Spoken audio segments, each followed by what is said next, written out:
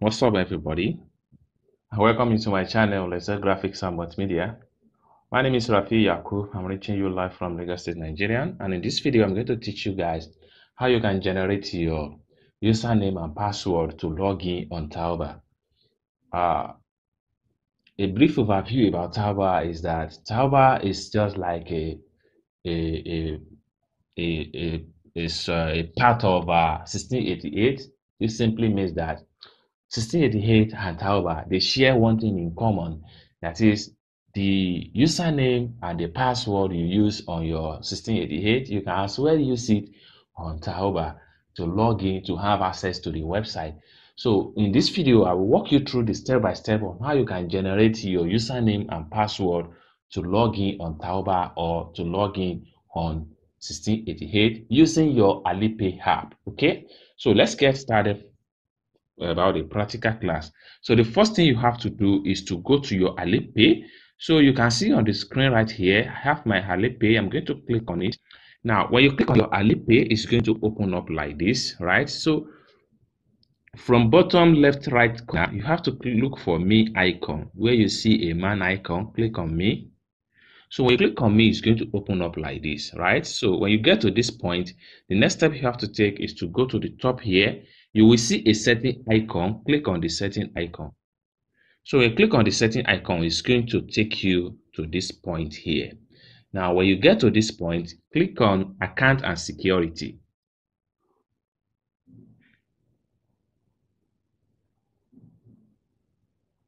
All right, so when you get to account and security, you can see where we have mobile number. That is my Alipay mobile number. Then where you have Taobao member name, that is the name you are going to use for Taobao login. Then where you have login password, if you have already set up your password, the password you set up where you have the login password is what you are going to use on your Taobao. But if you have not yet set up your password, all you have to do is to click on login password and set up your password. So the password is what you're going to use to log in on 1688 or on Taobao, right? So let's go to Taobao now and see how we can use our Taobao member name and Taobao password to log in on Taobao. So let's go back to internet. So I'm going to exit from Alipay. Then I will access my Taobao via Google Chrome. So I'm going to click on my Google Chrome now.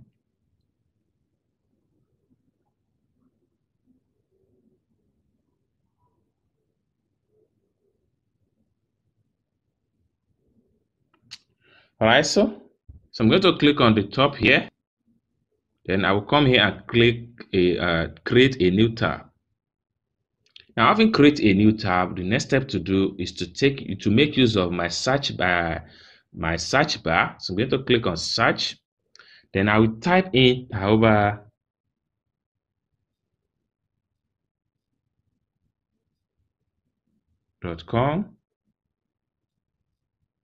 And I click on enter.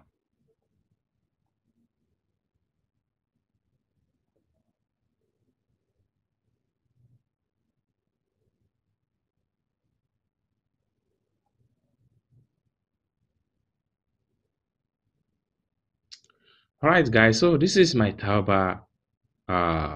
This is how Taobao is going to open up when you visit the website using Google Chrome. So the next thing I'm going to do, I'm going to translate this into English language. I have to come to the top here where you have three dots from the top right corner. Click on it. Then this is going to drop down. From this drop down, click on translate. All right, so it's going to convert it to English version. Right now, for us to log in into this website, Taobao, you have to come down below here where you see my Taobao. You will see a man icon. So click on my icon. That is my Taobao. So when you click on my icon Taobao, it's going to take you to this point whereby you will need to log into the site.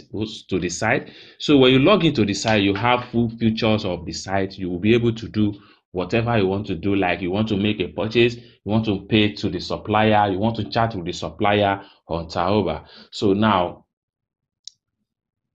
I'm going to log in. Then the first thing you have to do is to click on the first top here.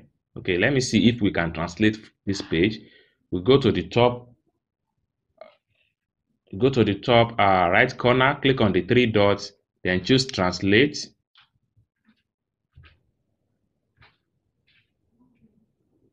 Okay, so you can see after we have translated, you can see that you need to log in to continue access, right?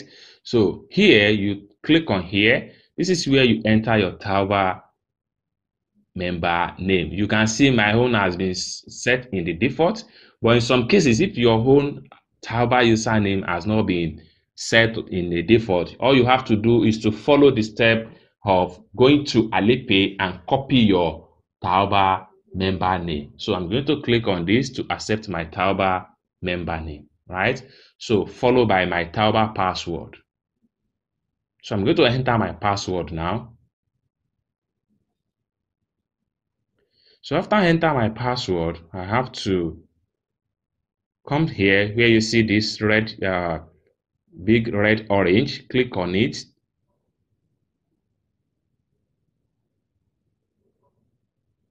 Wow. So you can see have fully signed into my Taobao page.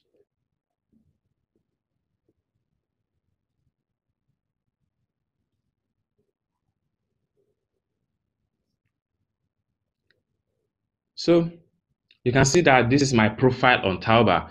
This is my Taobao name, and all information here.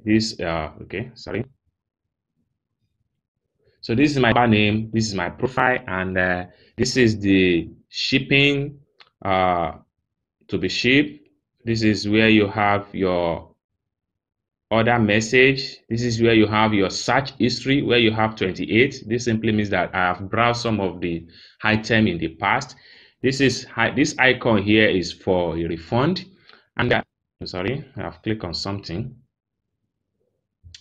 So now this means with this now I can do whatsoever I want to do as far as this Taobao is concerned. I am a full member. I can place order anytime I like. I can chat my supplier to make inquiry about a particular product.